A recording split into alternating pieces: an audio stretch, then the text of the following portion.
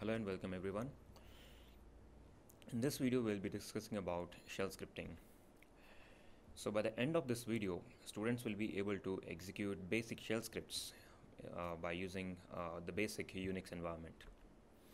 So here is the outline of this video. Basically we'll be going through what is shell scripting and a couple of definitions, and this will be followed by examples. So it would be a good time now to recall what is meant by a simple computer program. So as we all are aware that generally a computer program is nothing but a set of code or a piece of code written in any programming language, like either a C program or Java or Python, which is later on converted into a machine code by using some sort of compilers and interpreters. And it looks something like this, as you're able to see on the screen. So generally the computer asks you, tell me what to do, and then whatever program that you might have written and later on converted into a machine code in the form of ones and zeros, that is transferred onto your machine in a language where your computers can understand, and then the computer decides like what is to be done. So with this perspective kept in mind, it is going to become very much easy for us to discuss what is the shell scripting. So before entering into the details, let us have a look at a simple program, a simple C program which prints hello world to the screen. So this is how a simple C program looks, which is converted into this 1-0 machine code by the help of compiler or interpreter, and then that is transferred onto the machine, and then machine is capable to understand what are the jobs that it is assigned and what needs to be done in the form of a desired task. Well, let us get started with the basic block diagram of Unix system. So as you're able to see on the screen, basically we have hardware here. The PC or the computer or the CPU, which we have seen earlier in the previous slide, is going to rely somewhere here under the hardware block, which is overlapped by something known as a kernel. So kernel is nothing but the core of this particular what we can call an operating system. So hardware is overlapped by a kernel. So this kernel is nothing but a sort of software layer which is installed onto your hardware, and which is then controlled by another layer called shell.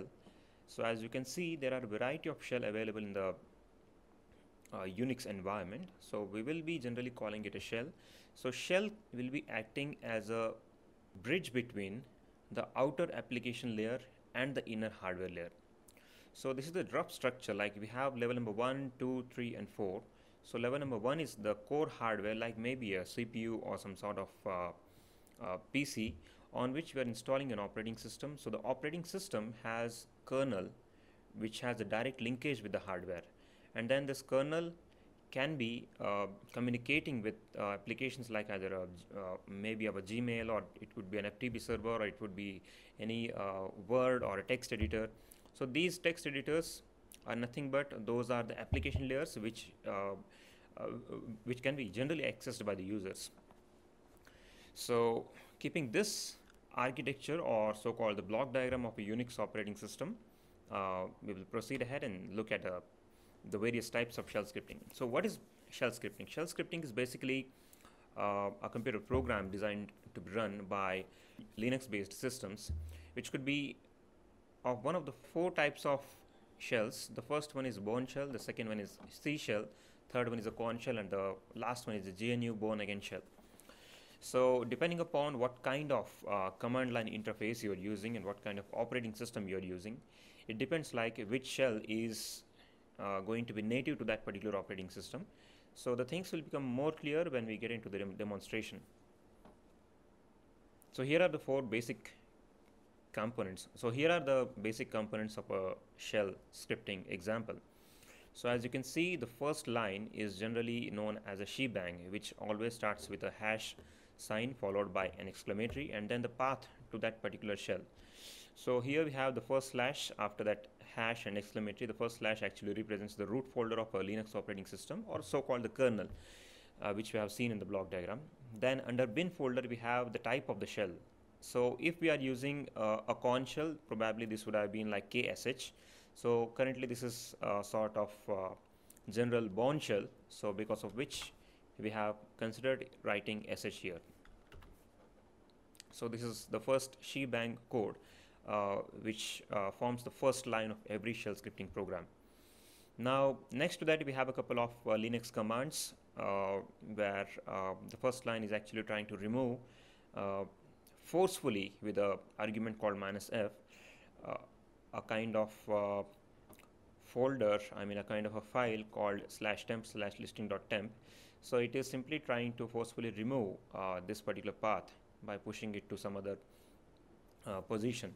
So similarly, touch is another command which generates or creates a text file or simply a file. So currently under temp folder, a file named listing.temp is created with the help of a command called touch. So you can simply write the list of commands which generally your Linux terminal supports. So as we have already seen, a shell script is nothing but a list of programs. The reason why we have discussed about C program earlier is that even a C program looks like this. Like you define a couple of header files, then you include some of the variables, and then you do some stuff which is going to print something to the screen. So depending upon all these things, we decide what commands needs to be done. So it's a sort of automation in Linux operating system. So removing a file, deleting a file, or maybe creating some 1,000 files, or maybe searching for a single variable or a command in a given list of complete folder which contains some thousands of files. So all these kind of activities which can't be done through the UI interface is simplified. So generally shell scripts are used for automating some complex jobs or some repetitive jobs, which is an important aspect. The second part is where whenever you want to comment a certain line in a shell scripting program, you need to write a hash. So it's a very simple thing. So whenever you are about to write or make your program a little bit more simpler or complex, then you generally try to add some sort of comments to your program just to make it more readable. So similarly, similar to your C, C++, Java, HTML and other programs, even shell scripting supports commenting certain lines for proper readability of the code. So along with that, whatever commands you want to put, that can be simply be listed in your shell scripting file, and then you can name it with a name called some file name.sh. So here the name extension for your shell command or the shell file needs to be .sh. So here I have logged in into the Ubuntu operating system.